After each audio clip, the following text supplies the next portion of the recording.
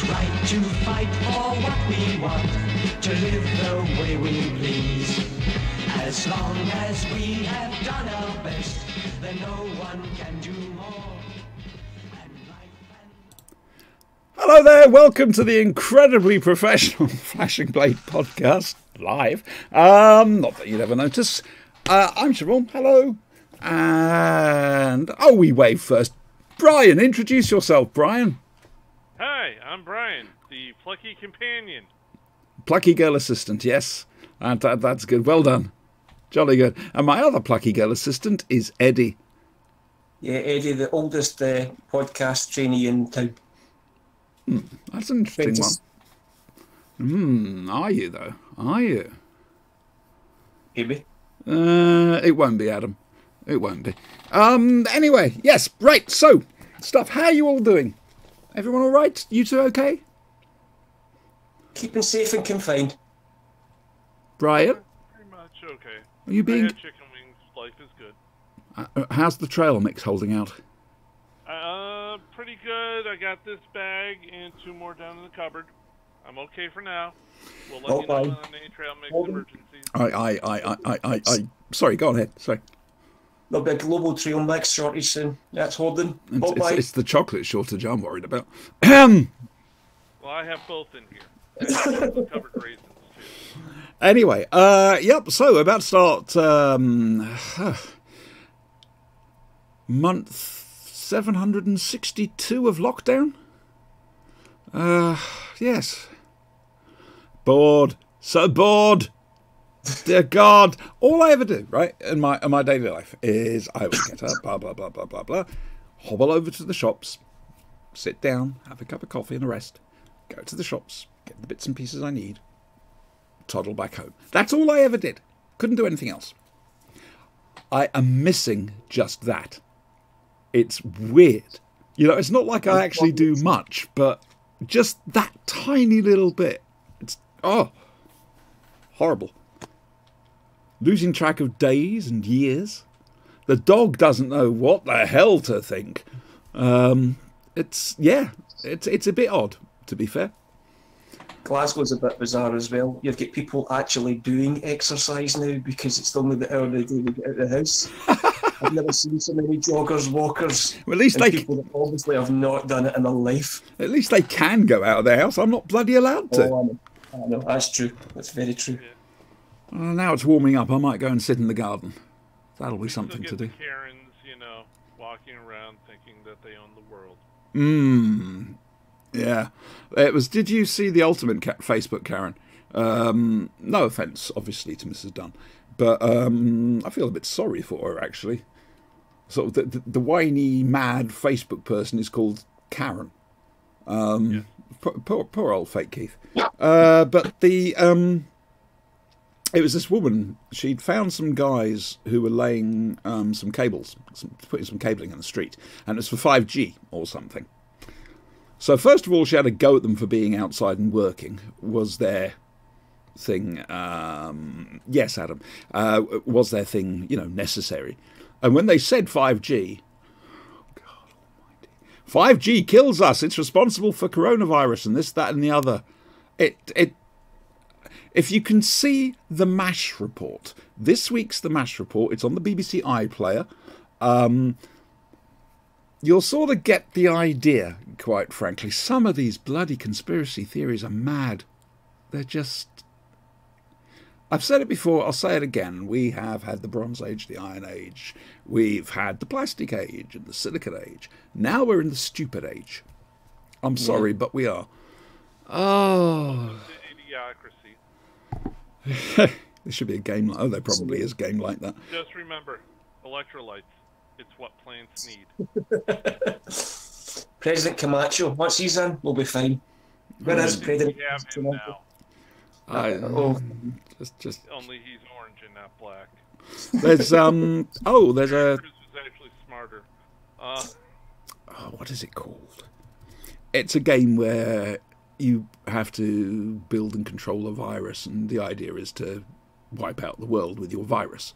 And one of the scenarios they have is the virus is actually fake news. Hello, Sean. Plague Out? It could, yeah, it might well be. Jingles did a video on it at the beginning of the week. And I answered that, Siobhan. That was me. I answered it all by myself. Sean had nothing to do with it. Have a lolly.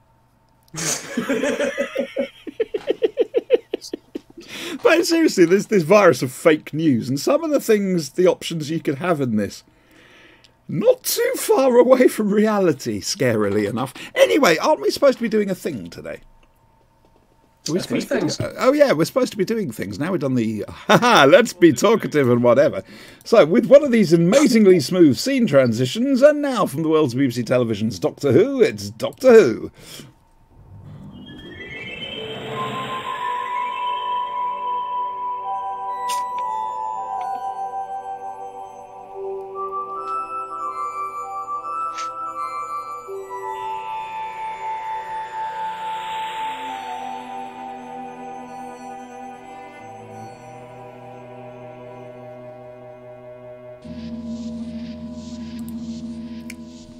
I still love that piece of music.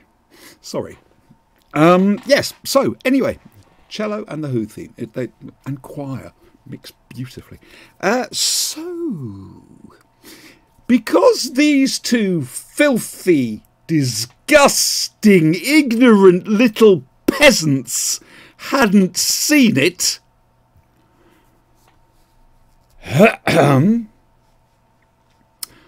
we've watched An Unearthly Child.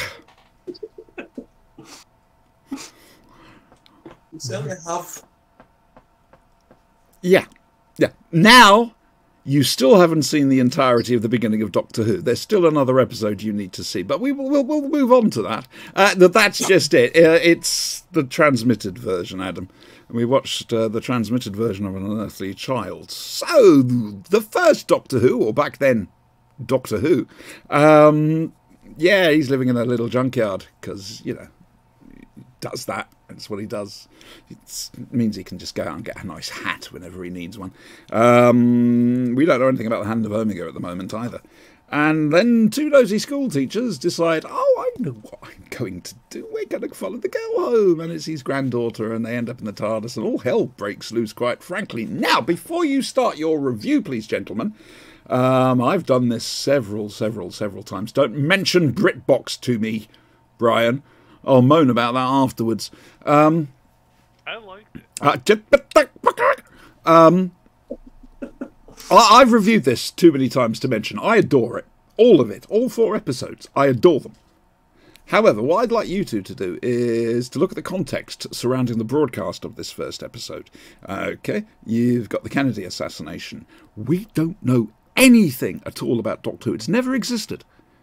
All this is brand new. It is a very dark and miserable Saturday evening in November 1963. Your television isn't a big thing. It's a tiny little screen in the corner of the room. It's probably not even... Most rooms nowadays are set up to face the television.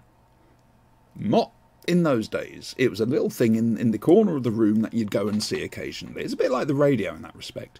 So, guys, bearing that context in mind, do a review now.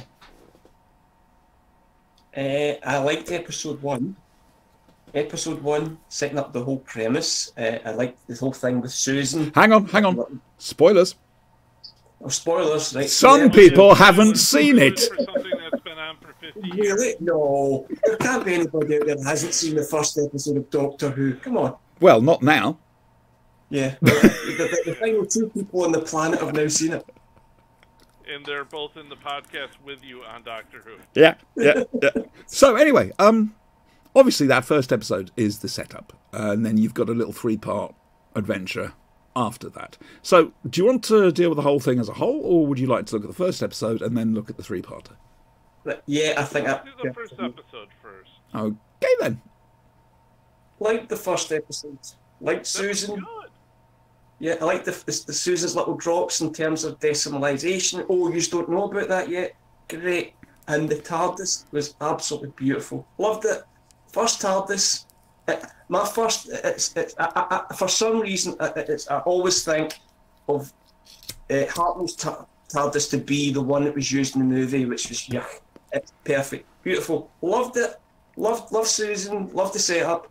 bit creepy why teachers are following a kid home who's actually a very good student, and that just, but I suppose it's all its time.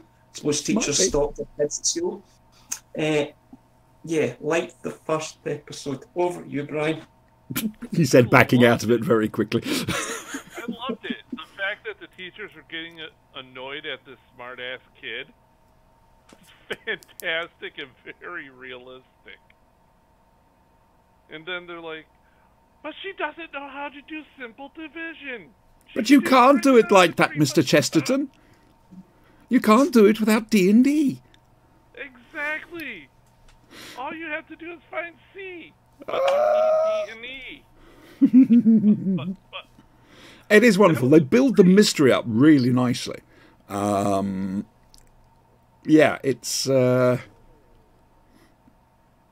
works very well with that old 1960s setting and the London fog and everything else like that. It just feels right. It feels like this, they are showing us of the time. This is what it was like. Yes, because these days teachers stalking one of their students' home after school would be illegal. Yeah, that's a totally different connotation, different story these days. But yeah, that probably, yeah. So, and then you got that first TARDIS dematerialisation. What did you think of Billy, by the way, in this, the first Doctor? What did you make of him? I struggled with him. Overbearing. Yes, a bit uncaring, a bit uncaring, aloof, unempathetic. Keep going. Condescending twit. Yeah. Oh, dear.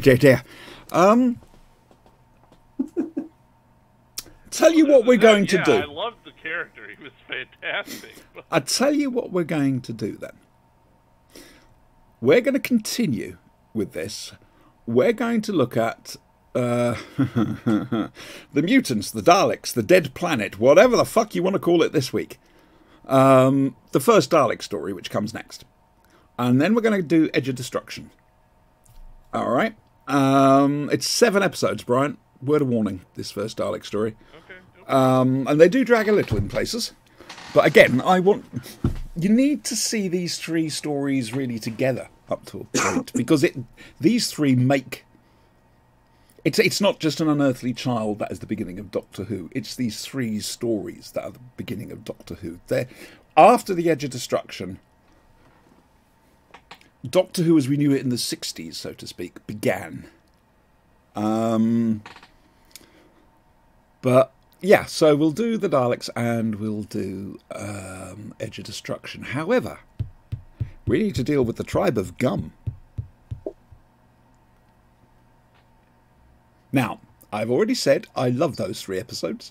As an old school fan, 30 years this year I've been in official fandom. But I've loved Doctor Who since 72, I have, because I'm old. Yeah, I love them. I love it. Cal is a dick, quite frankly. The old woman got what was coming to her. Oh, poor old mother. She's one of the great doomsayers of our generation. Fire will kill us all. You shall not make fire. She is the head of the inbred family from the backwoods. I think the tribe of Gun might possibly be that family. Full stop. Exactly. You got a weak leader in Cal. In Zar. Zar. In Zar, to be... God, these names. Yeah, it's... and it is. It's... The caveman story is the backdrop to learn about our main characters, quite frankly. We learn how resourceful and how moral Chesterton is. We see Barbara slowly coming to terms with things and putting her own spin on things and, quite frankly, taking a no-nonsense attitude. Out over dead pigs. Yeah, well, quite, wouldn't you? And then the smell of pork would come to you and you, no, I'm having some of that. I haven't had roast pork in years. And obviously Susan, there's a little bit for Susan to do, and she does get developed a little bit further on in the series, but not too much, which I believe is why Carol Ann Ford left originally. And then, of course, there's the Doctor being a complete git, and apparently offering a rock to this dazed and confused and wounded caveman so that he can draw them a map. What do you make of that scene? Good. I'm choosing words very carefully, because if this is your favourite, one of your favourite adventures, this could be my last episode. No. There's no judgment here except mine. So,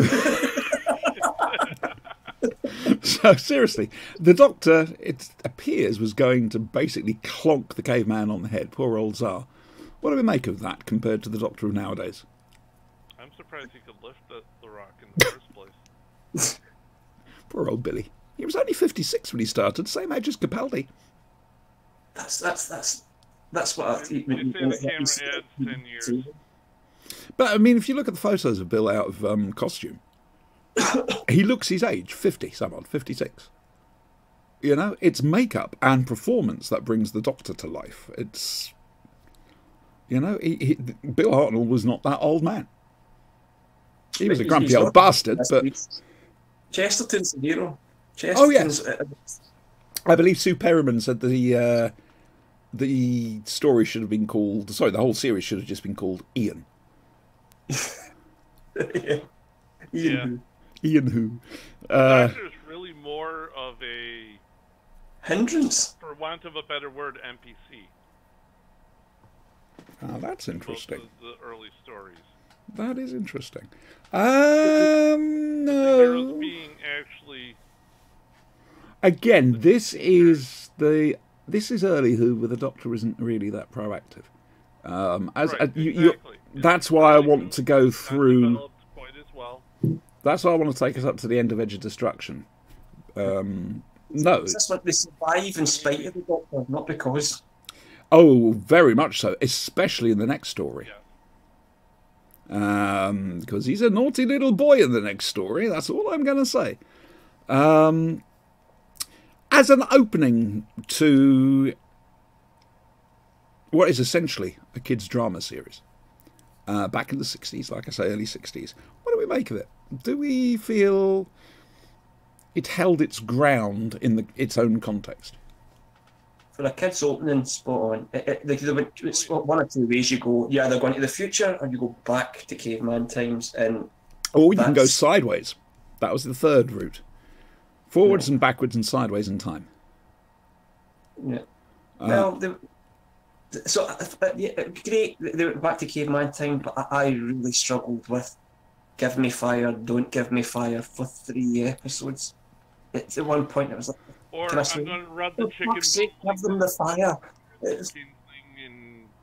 Sorry, I'm just remembering how well the meat goes with the fire. How well they blend together. Oh, God. Anyway, So I'm going to go back to my bad pun, and it was you mentioned the girl that was scared of the wild boar, and how she shouldn't have been. She should have seen pork before. Well, there was so much ham in those 3 episodes. She should not have been a stranger to bacon. Boars. There was so much ham there, it should have, not been labeled as edible or something. I would also like to point out some of the little behind-the-scenes things which may have influenced it. First of all, meat under hot studio lights. That's never good. All the furs that the cave guys were in, infested with fleas. Really? Yeah. Yep. And in fact, I think they lost at least one member of the cast who refused to do it. That's why they killed the old woman off. No, Old Mother is one of Doctor Who's great heroes. We don't diss Old Mother. You listen to her advice. It's a great start to the series, but it's very low key. But it is so fitting with where it exists, just in our cultural history, that it should be like that. A gentle start, levelling the mystery out to us. 50 years later, we've got explosions everywhere. But back then... you can't ignore its importance. Without it, we wouldn't have what we have today. It's a great cultural milestone. I mean, we didn't know it at the time, and people will still say, "Are you sure?" But people who know a little bit more about cultural history will say, "Yes, yes, it is." We have to remember they're still developing everything. Yeah, it's still going. Mythos is still developing from when they're doing this story. 56 years on. I mean, Gallifrey, we don't have regeneration. We don't have Time Lords. We know they're off-worlders, but we don't know if they're actual aliens. I mean, it's... Yeah, they certainly, during Hartnell's time, whilst it seemed he was a human being, but more than that, if that made sense. And then slowly we got the mythology unravelled to us a little bit. So yeah, it's okay. I'm sorry. I'm official Flash and Blade thumbs up to Unearthly Child yet again. These two's opinions may differ, but as I've said before, they don't matter. Listen to Auntie. That's all I'm going to say. Democracy, what's that? No. Overall, though, did you enjoy it? Oh yeah. Yeah. It was years too late for me. I apologise to Who fandom. I've watched it for years and never actually watched Unearthly Child all the way through. And I'm glad I did. Well, exactly. It's a thing, isn't it? I mean, I first saw it. Oh, when did I first see it? Oh, good God! 5 Faces of Doctor Who. Back in 81. Yeah, 5 Faces of Doctor Who. That's when I first saw it. It's Sorry, I'm just looking for something. Carry on talking about An Unearthly Child, guys. I just need to find something. They really need to bring Susan back. Yes. I'm wondering if they will, you know. Something singing in my head. The actress as she is currently, or have a regeneration of her come back. They've done it with Big Finish. Big Finish have brought her back a few times. Yeah, and there's a new set coming out from Big Finish, Susan's War. And it's basically Susan in the Time War. I would love to see that. Well, hear it. I would love to see Susan and Jodie working together. I don't know. Part of me thinks we are going to get a guest shot from Susan. I can see Chibnall doing it. I don't know why. It's just in my head somewhere that, yeah, they're going to bring Carol Ann Ford back. Jack back. So, I mean, come on. Pander more to the fan base. We want Susan back. I don't know. I just think it... With the Doctor nowadays having a lot more... having more roots than they used to. I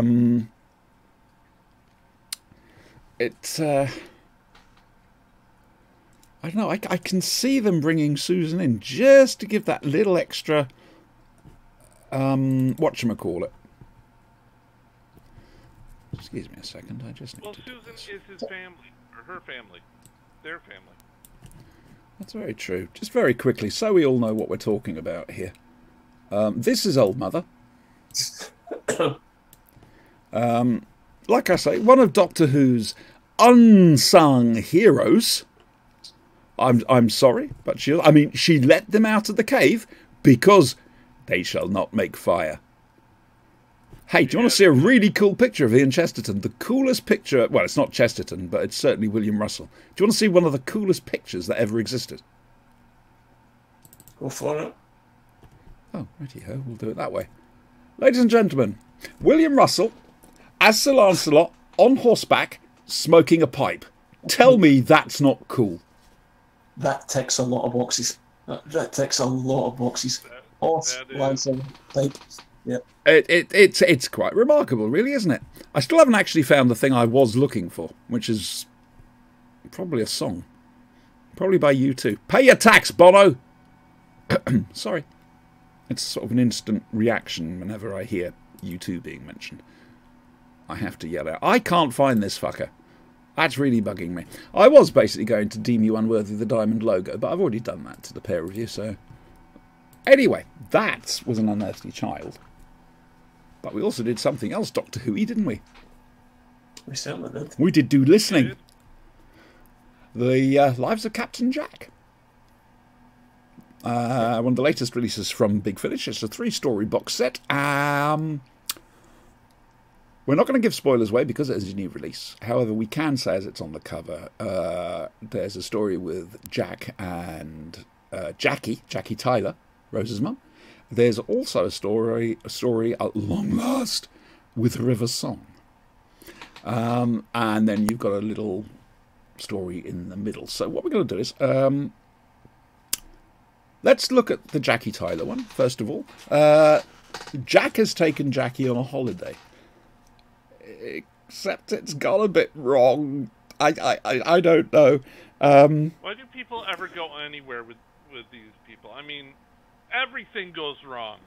This is like going on a holiday and your flight's delayed, you're cramped. But it's Jackie Tyler in space. Oh, it's perfect. She's fantastic. And the speech she gives is amazing. Oh, yeah. About her and Rose and everything. I love the fact she can just twist on a dial from going to being incredibly selfish and self-centered. And she can twist and suddenly it's somebody else. And then, you know, this isn't fair. Well, it's not about you, Jackie. She'll start, complaining about these people left and right. And, they shouldn't be doing... Aww. But it's Jackie in space, but it's grounded in reality because it's all about a replacement bus service, or the equivalent of a replacement bus service. It was brilliant. We're probably British train knows exactly what that feels like. With the most sarcastic robot you'll ever meet. Oh, he was marvellous. Oh, he's the perfect minimum wage servant. Yeah, this is essentially the guy in charge of the replacement space shuttle service. 40 years, 0 Fs left to give. It's a wonderful little story. It's a light introduction to the set, and it'll get you just straight in there. Obviously, John Barrowman's he knows Jack backwards, and it is interesting to hear Jack on audio as opposed to Jack on TV. Jack on TV, there's an awful lot of physicality to it as well. And somehow he's got to bring that forward in his performance on audio without... I don't mean to say going over the top, because that's wrong. That's not what I mean. You can kind of hear being too forceful with it. Do you know what I mean? It's You can kind of hear his little, Yeah, you can hear the wink in his voice, but he has dialed it down a little bit because it's audio and it works as a result. Jack ends up being... I actually think he's more well-rounded on audio than he is on the telly. That's what I reckon. He's sympathetic because he is there. There's a lot of comic fodder as well, and he's just the flirting and stuff. But he's just a more. It makes him more human. If that's because there's more to his character, and it's a big Finish do with everybody. They bring that out. They tease that out. Yeah. And Barrowman, you've got to say, rises to the challenge as well. I think he's really good. Oh, definitely. I love the fact he forgets the settings of his penknife. Let's go on to the second story. Tell us the plot of the second story, boys and girls. Give us a quick precis. Disposed queen crash lands on Jack's planet. Right. Turns out she's immortal. But her handmaiden is not. Is Jack immortal at this stage, or are we heading back in time a little bit down his timeline? I think he is immortal, but he's older though. Eventually. He's got his. This is Silver Fox Barrowman Jack. So they do talk about his grey hair. I don't know if that's not a spoiler, but they're also trapped on the planet they can't escape, which I'll not go into. And the story takes place over. God, we lose count about how many years. But 60 because the handmaiden. Yeah. Was it enjoyable? Did you enjoy it? Did it tug at the heartstrings? It does. Did it make you raise your fist to the skies and yell, Barrowman? No, it was more of a Torchwood episode. Okay, well, Adam's just written a nice question in chat. Is this Doctor Who Jack or Torchwood Jack? Story 2 is definitely more Torchwood Jack. Torchwood Jack. Yeah. Because there is a difference, to be fair. He's a darker, more serious, more worldly wise, more browbeaten Jack in this episode. Brian Love, he's watching the show. He's heard the answer. You didn't have to type it up, dear. I can type it. I don't mind typing. You're bored, aren't you? I can tell. Fuck you. Give my hands something to do. Stop that at once, young man. It's 3 stories, but that's the bar with the other 2 for me was so much. I really enjoyed this story. It does tug at the heartstrings. You basically the handmaidens. By the end, you're like, maybe Jack was right at the beginning. Yep. Would you say, Brian, the handmaiden's probably the proxy for the listener? Because definitely. The handmaiden is clearly devoted, devout, and possibly in love with the queen. Fair enough. Okay, let's go on to the third story. Very tragic. Oh, it's so sad. Yes, R&J, River and Jack. We start off at the face of Beau's funeral. And River turns up, looking for someone. And she buggers off quickly, and Jack turns up, having just missed her. So it's fairly obvious that these two seem to know each other. The story jumps around in their timelines. I should imagine what most people thought they'd get when River first met Jack would be some rollicking adventure with the two of them trading quips, and they didn't do this, Big Finish. Clever little buggers. Essentially, what we have is the Doctor and River's relationship repeated, but repeated really well. It's understandable. Remember, both of them very possibly got the same vortex manipulator, and they're both just bobbing through time and bumping into each other out of synchronicity, out of continuity. Their timelines just don't sync. And so you've got this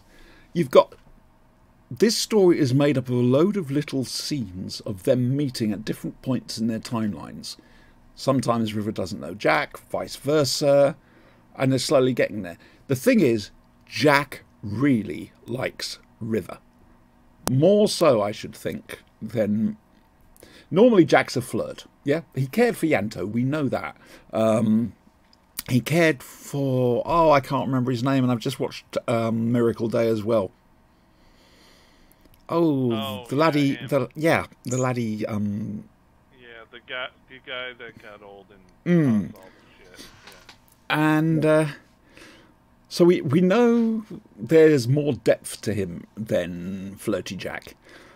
And this comes out with his relationship with River. The trouble is, he's up against a mystery man he doesn't know. Someone that River is completely besotted with, and annoyed with, but besotted with. Jack doesn't stand a chance, even though he does try. Some of the scenes are fitted in towards gaps in Doctor Who continuity. New series, obviously. Where they just turn up. And other stuff's been happening, and... I'm not going to tell you who Jack's rival is, but Jack doesn't find out until the end. If you want to listen to it in a linear fashion. This is beautiful. This is really a beautiful... It's this beautiful encapsulation of two time travellers trying to have one trying to have a romance and the other one just wanting a friend. This is as good as anything Stephen Moffat could have written, just in terms of playing with the whole concept of time and the non-linear time. It's really, really well done. I mean, I've got to say this, since we went live on Twitch to do this show, and we've gone back into reviewing the big finishers, there hasn't been a duff one yet that I can remember. No. Oh No. no. It's They're knocking them out of the park. it's these guys. I mean, how long's Big Finish been going for now? 20 years? More than 20 years? 25 years? 26 years? I don't know. I mean, when you start looking at Benny, and then of course you've got all the experience they had during the audio visuals, the fan audios. These guys are really they know what they're doing. They know Doctor Who inside and out. Well, not just Doctor Who, but storytelling in general. I mean, look at all the other Rangers they have. It's not just Doctor Who. They can do it with anything because they know what they're doing when it comes to crafting decent stories.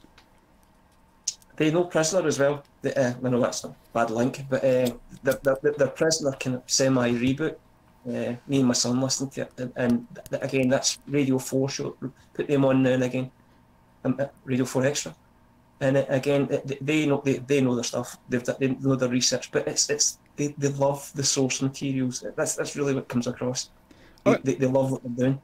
No, very, very much so. I mean, The Prisoner was a work of love from Nick Briggs. He said that. You know, this was a pet project. It was one he really wanted to do. So, talking of The Prisoner,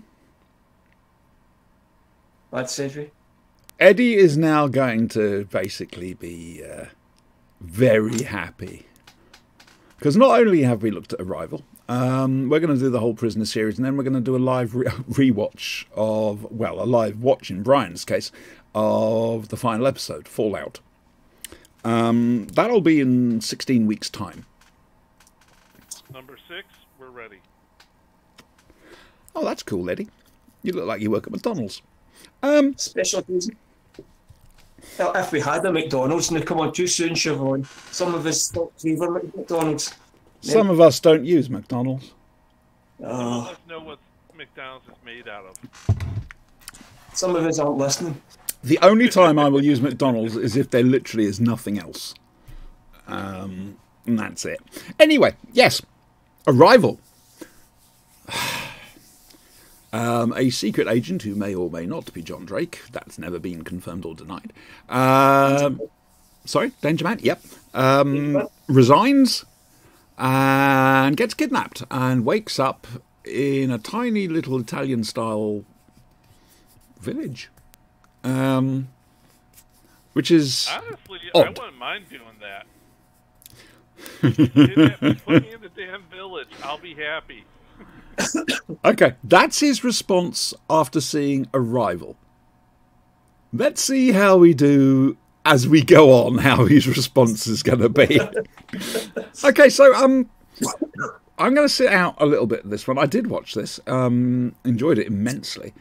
Eddie, you're the expert when it comes to The Prisoner, and Brian, you're the new boy. So, Brian, tell us what you thought of it, and Eddie can fill in gaps and details. I'm still trying to figure out why they're afraid of the giant latex balls. Rover! Yeah, those things. Eddie, why would they be scared of Rover? Because Rover is an artificial intelligent being who is indestructible and can smother you to death. That being and within the village, pins are banned, so you can't find a pin. Any sharp objects doesn't exist. So Rover is indestructible.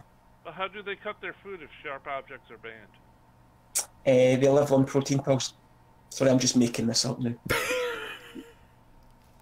Lots of unanswered questions. Brian, go with it. You haven't seen that. I've banned you from seeing any documentaries to do with The Prisoner until we finish watching it. Sorry. I did watch In My Mind, which is on Amazon, and it's free on Amazon to watch if you've got a subscription. And there were clips of the original Rover. Yeah. Trust me, you'll be really glad about the weather balloon.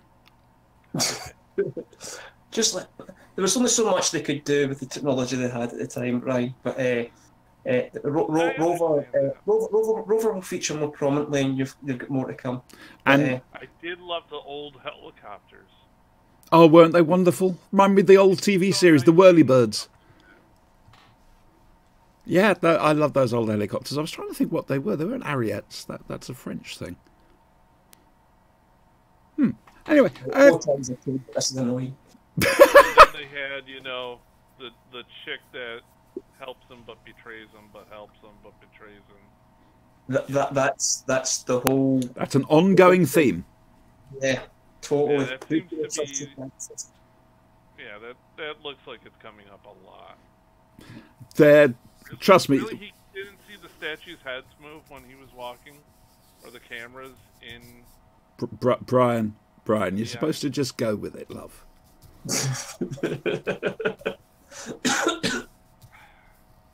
You need to suspend your disbelief.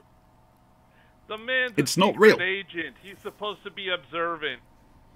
Or was he a secret agent? Danger lurks around at every corner. Why is he trusting this statue? He's a government servant, but do we know that he's a secret agent? Exactly. The amount of information in his head is very valuable. Doesn't mean it's a secret agent. Civil servant. It could. It could. Yep. And then quite frankly, I think it's fairly obvious he was. Immediately jumps to his death. Interesting. What did you just make as a general impression?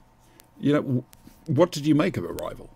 Was it enjoyable? Did it tick the boxes? Did it intrigue It you? was good.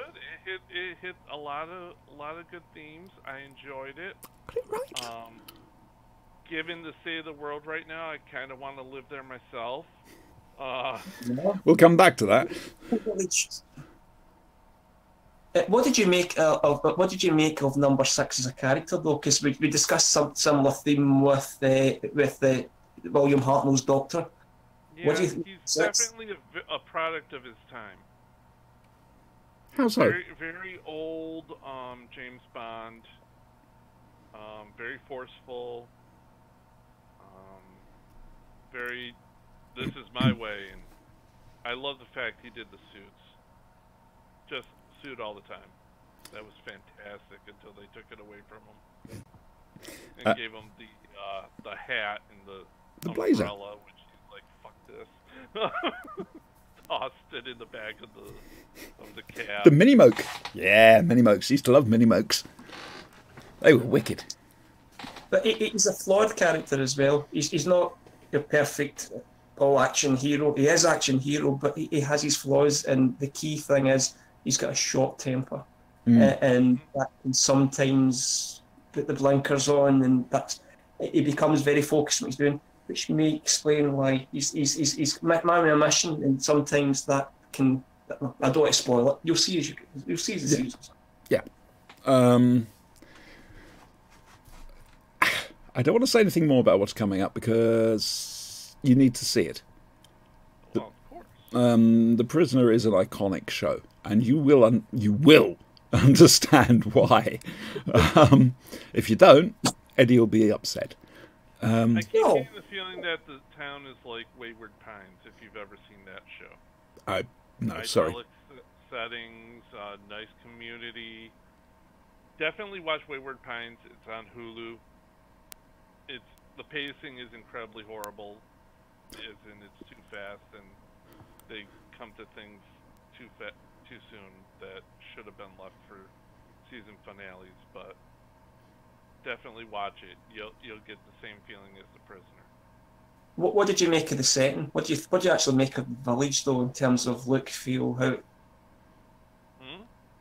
What did you make of the village? So it's a place in North Wales called Portmeirion, which is one of my favourite places in the world. I've only been once, and I want to go back again.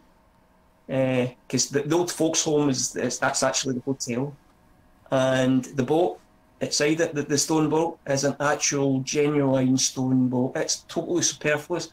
Has absolutely no practical purpose at all for the fact that it's been there, and it's one of the most unusual. Like I said, I'd love to live there.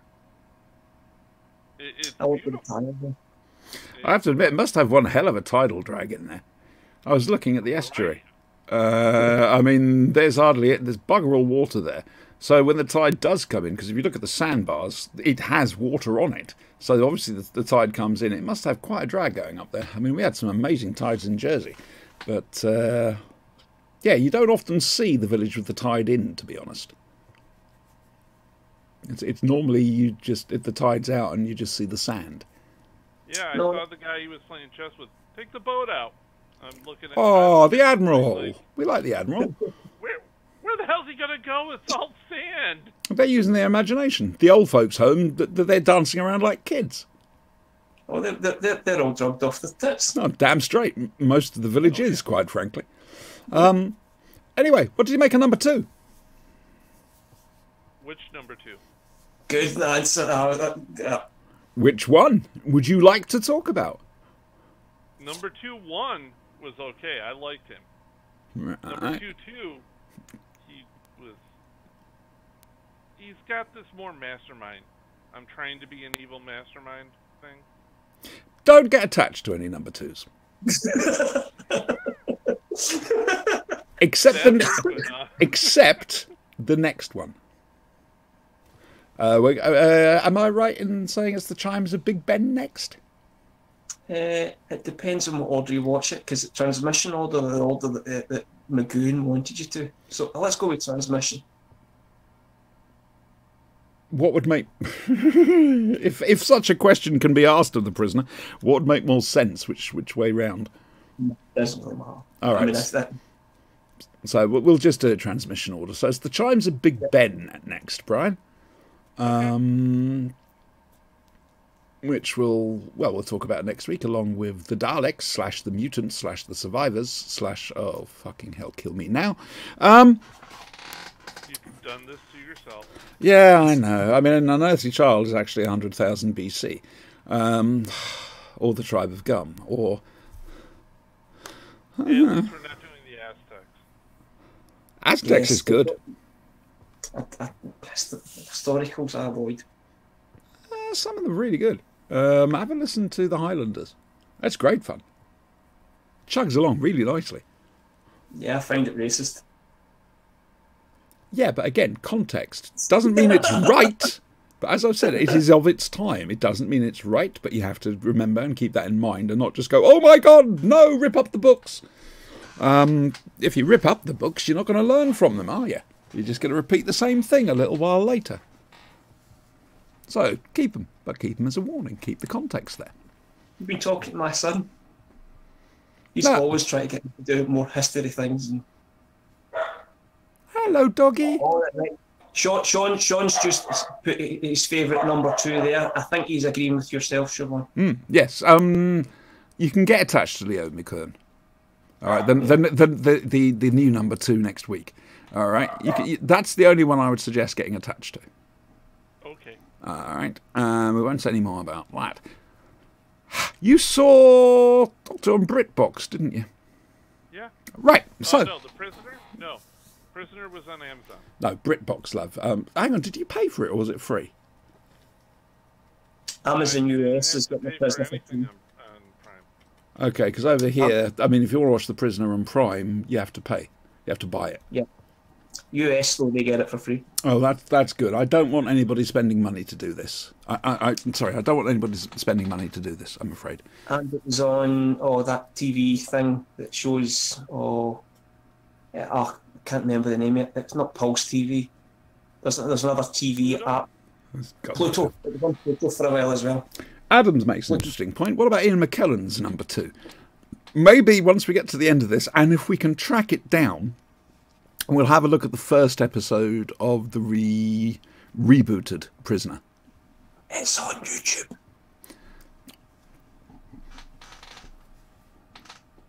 We could have a live. Do you know, I think it might be on YouTube.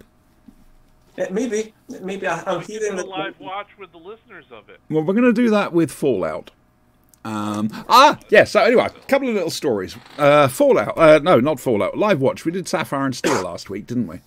The final 2 episodes. Within seconds of me transferring the broadcast from Twitch to YouTube, I had a copyright claim against it. Oh, That's all right. It's okay. I don't monetize these videos anyway. So, you know, if you ever see adverts on any of our stuff, it's not me. Okay.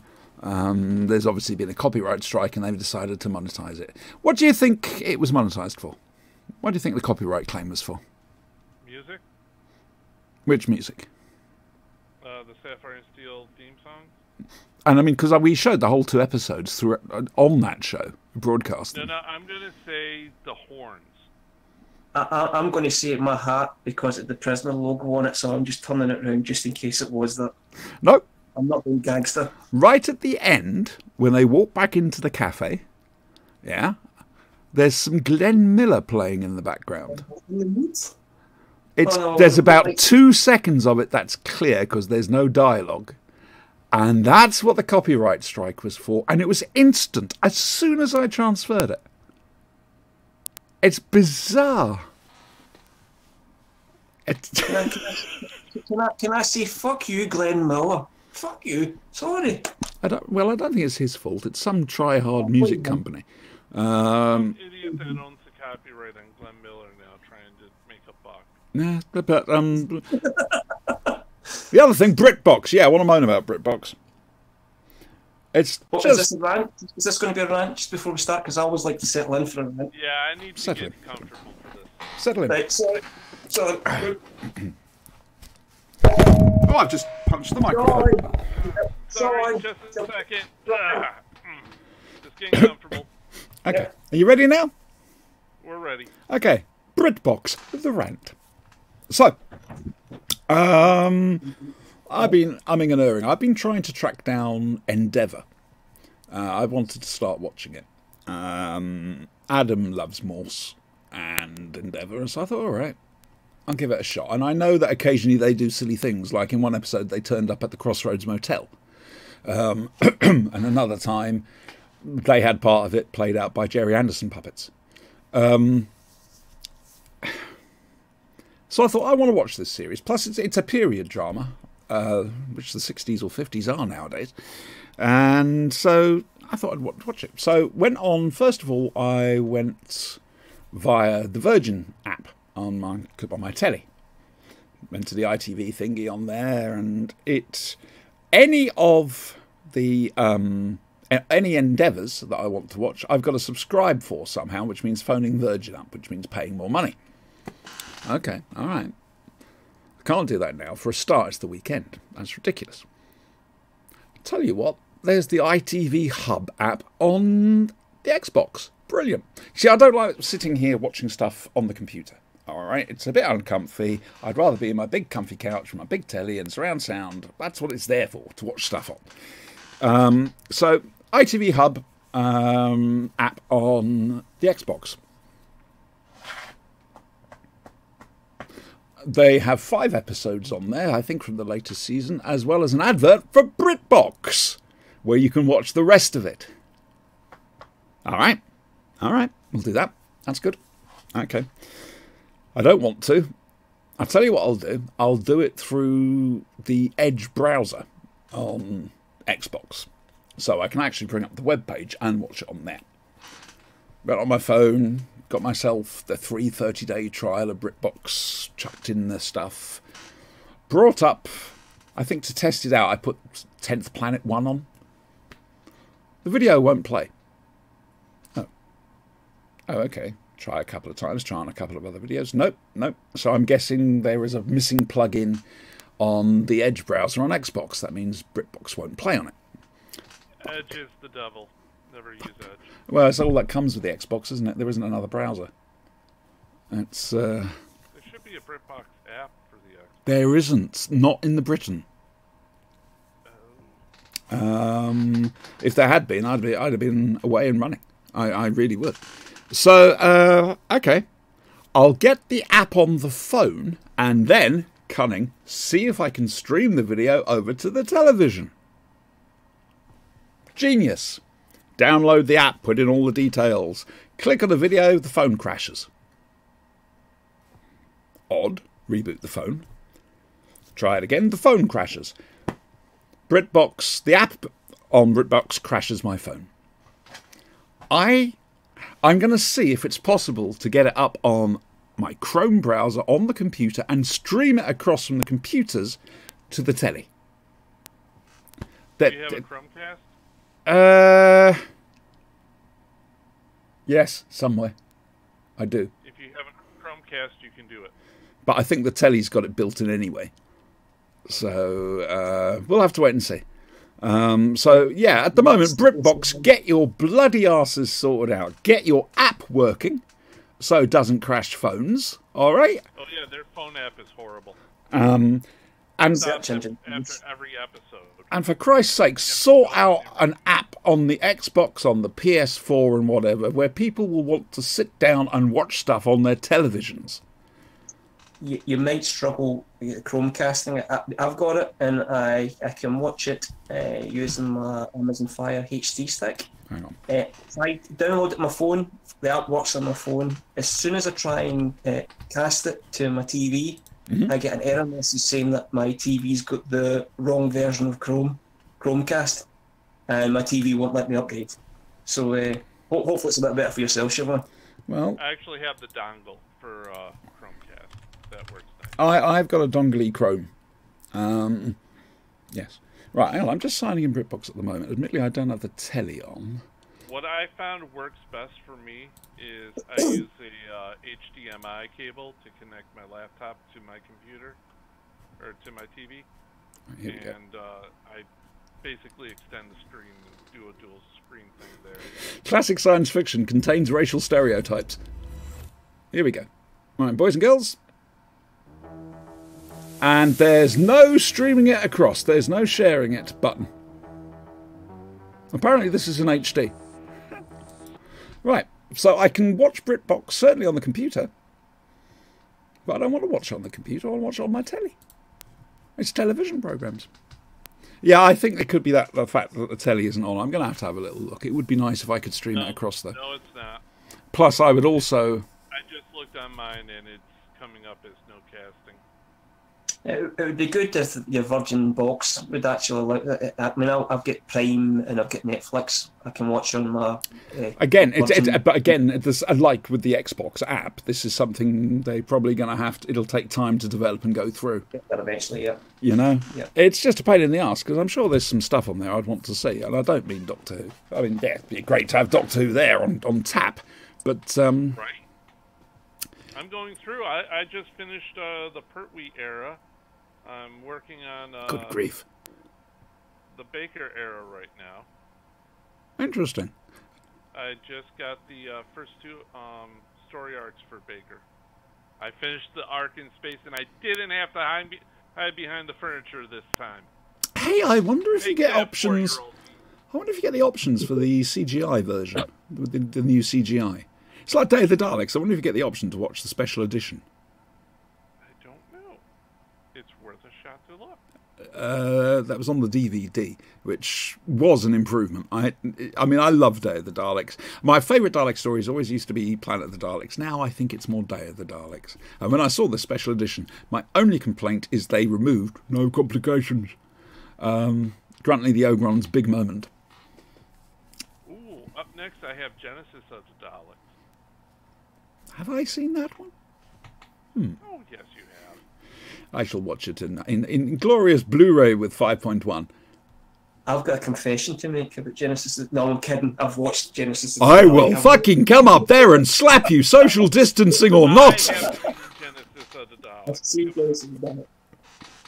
Where did I put that bloody thing? Hang on a second, I might be able to find it here and show it to the nice boys and girls. You can travel to Glasgow a lot easier than over here. Glasgow? Where's Glasgow?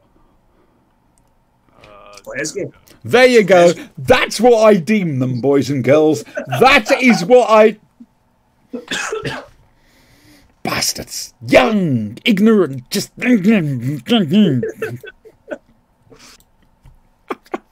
Ah, dear. Power of the Daleks is very good. It's interesting to note that on the colour version of that, end of episode 5, beginning of episode 6, they've actually, the colouring team have flipped the picture round. So it's the Daleks' Sakharov, for example, is on the left, not the right, and whatever. It's fascinating that they've done that. That's not the animation team's fault. If you look at the black and white version, it's correct. Somehow the colour team fucked it up. There you go.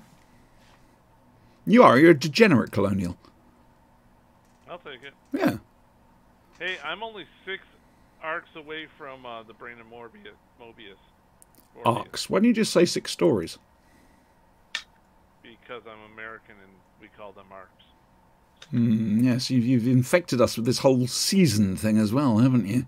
Cereals. I like cereals. I'll go with that.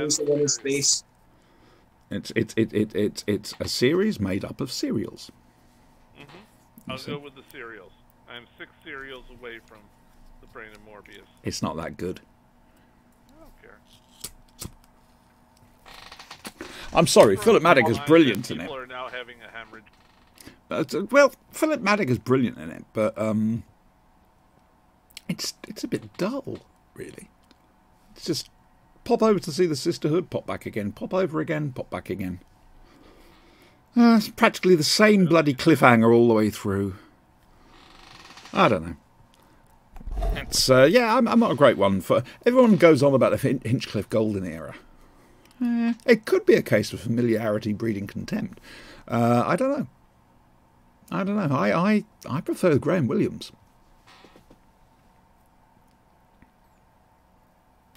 Stunned silence from Eddie. Complete no idea what she's talking about from Brian. I was thinking about what's that? What's the guy that does the theme music to Star Wars got to do with Doctor Who? But then again, you bring up your John bloody Williams. That's Adam's fault. That's all I'm saying. Ooh, I like the piano on that. Can you put? Look, what I want. All right. I'd like the Droid Army theme, please.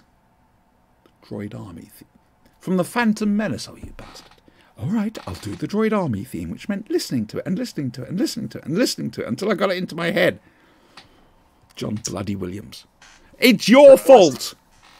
the brain of Morbius is it's you're watching that now in the context of what the last episode of the current season. Yeah, you'll love it, Brian. Oh yeah, very much so. Yeah. It's wonderful. Yes, love. Destiny of the Daleks.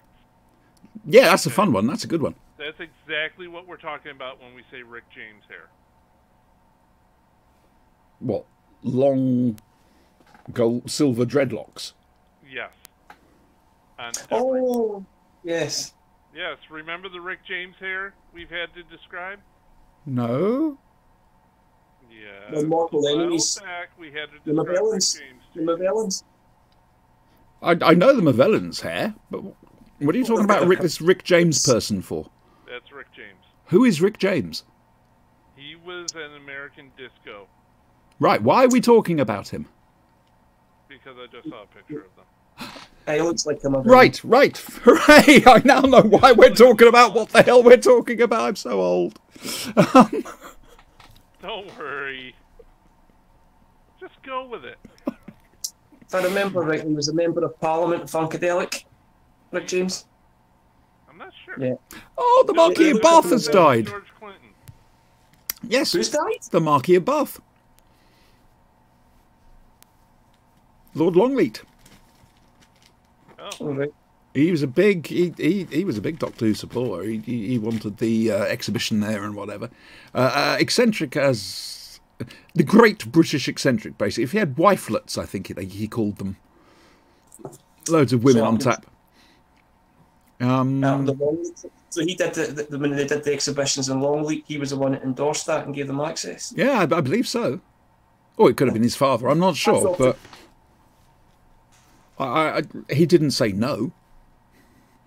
You know, but no, COVID-19 caught him. Goodness. So there we go. The Marquis of Death. No, we're not going to do the Marquis of Death. All right, don't worry. You don't need to worry about the Marquis of Death. I'm going to worry because the Marquis of Death is super powerful. Yeah, trust me. You think you've got trouble at the moment. You ain't seen nothing yet. And my condolences. Boris is in the hospital now. Boris is in hospital? Boris is in hospital. Sorry, folks. News break. This is a first for the Flashing Blade podcast. We're breaking news. Fuck me. Breaking news into reality.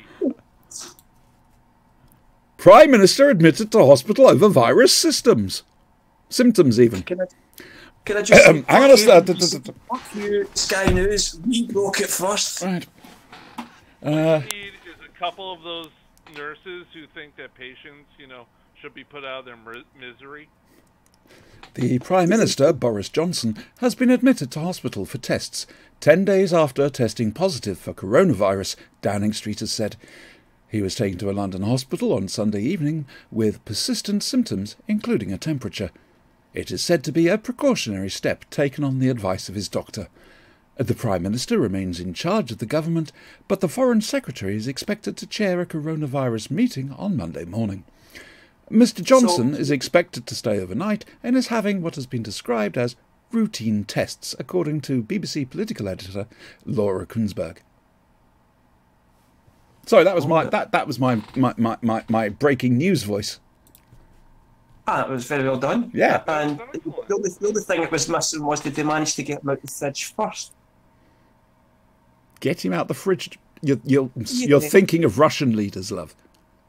No, was it not the one of the things he went hiding or something when one of the guys hid in a fridge when he was asked awkward questions a few weeks back during the Brexit? Yes, he did go and hide in a fridge, didn't he? I'd forgot about that. Yeah.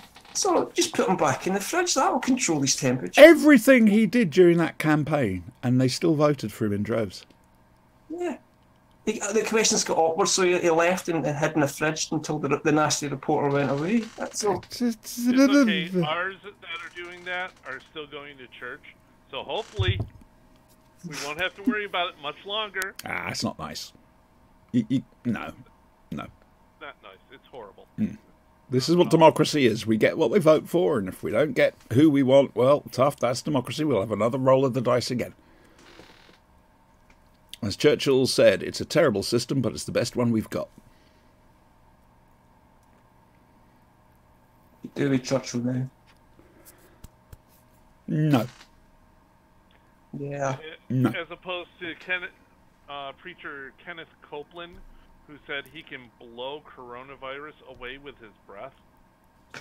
Please, sir, please do so.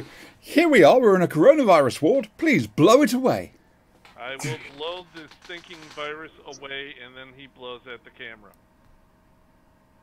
Televangelist Kenneth Copeland, who sermonized to his congregation Thursday, that with a little wind and heat, he could take the wind out of the sails of the deadly virus. I said it before, I'll say it again. It's the age of stupid.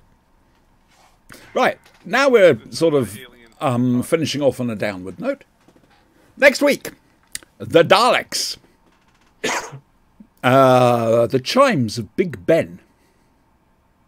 And we're going to leave it like that because A, I don't know what's coming out from Big Finish this week. I need to check, and I won't know until Monday or Tuesday. There might be a Big Finish, I just don't know what the release is. So if there is, there is. If there isn't, there isn't. We've got the Winston Churchill says way back McCoy era Doctor one we could listen to. You've got to think about Churchill, haven't you? He's a racist old git. No. Racist That's old git. I don't do history. Which is why you like Churchill. Yes. Oh, yes. The dog. Yeah, I love the dog. Oh, yes. Oh, yes. The dog is awesome. The dog's brilliant. We love the dog. Oh, yes. So that's it, guys. Take care, please. All right, look after yourselves. Help people if you can. Just be kind to each other. Quite frankly, I say that all the time, but please just be kind to each other. We have to. All right, and just stay safe. And hopefully we'll see you back here same time next week. The book reading, I am going to continue it, but it's not going to be a regular thing. It'll just pop up on YouTube when I do it. Of course, we've got the role-playing game on Saturday nights, which you're welcome to sort of join the stream. And I cannot believe it took you all night to get from a clearing back to the three guys and then walk into the city a little bit. That's all you did. That was all you did for the whole fucking night. This scenario was designed to last one, maybe 2 sessions. remember what I told you about the mine? We were in there for 6 weeks. Oh, God Supposed to be a almighty. one-night thing. 6 weeks in a mine. 4-hour sessions a pop. Mind you, there was the one night Let's get out of the mine quicker than that. we did do a good one. Adam will back me up on this one because I've done all my role playing with Adam, and well until now. We did have one evening where instead of doing the scenario, we just pointed at the thing and just went ooh. It drove the Games Master nuts. I'm hoping I have passed an invitation in the hope I can get Keith to come and play with us. He has the added bonus that he won't actually have to Games Master, which he always used to do. He used to prefer to play, and he hardly ever got the chance. He was always the GM because no one else would do it. Adam did a little bit. I tried to, but I'm not very good, as you probably gathered. So it'd be nice if we can get Keith in just to make up the numbers, because Eddie's had to drop out, unfortunately, because of real life. So yeah, I don't know, either Eddie or possibly St. John, if I can get hold of him. What? No. Ha! Sorry, you were mentioning Kenneth Cope there in chat. Going back to what did you make of Patrick McGowan? Friend of mine, Daniel Cohen. He did this wonderful little fan vid, The Men from ITC, where essentially Jeff Randall is killed. So the only ghost who can talk to his ghost is Marty Hopkirk. He now has to choose a human, someone who's alive, to pass on the message to save people. Who does he choose? Patrick McGowan, who nobody can understand. Because as Daniel said, if you listen to Patrick McGowan, it's basically just... Sean, calm down. Sean. Don't listen. Sean, listen.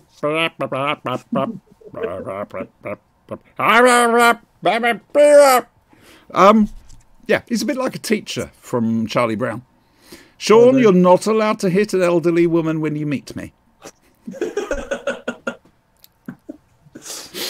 Okay, guys, that's it. Please look after yourselves. Thank you, Brian and Eddie, for just turning your computers on. Thank you for having me. For being here. Like I say, keep an eye open. Putting up with us. Subscribe to the channel, please. If you see it on YouTube, please subscribe. Hit the like button. It won't do anything. Like I say, I'm not making any bloody money out of it, but there we go. Oh yeah, you can, if you're watching on Twitch, there is a donation thing. PayPal mcfadden@gmail.com, which is also the email address for the show. MACFADYAN@gmail.com. McFadden@gmail.com. Send us emails discussing what we discussed recently. What should we discuss? What are your views on the opinions of the subject? We're going to go away now. You're supposed to say goodbye when I say that. Oh. Goodbye. Goodbye. Amateurs. I'll see you all later. Cheers, guys. Wait for the hard drive to boot up. Hang on.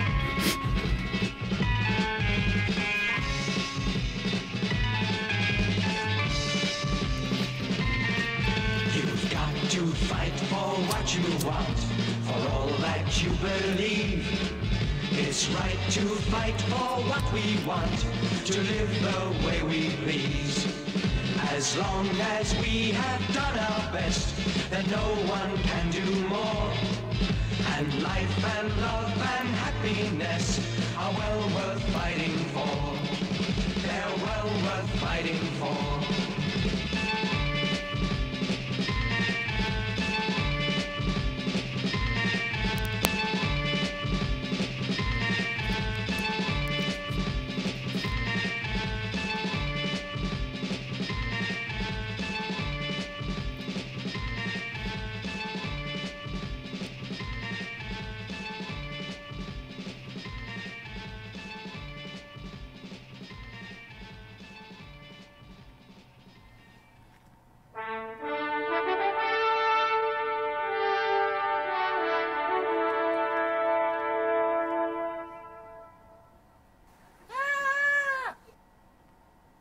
Did I do the ironing?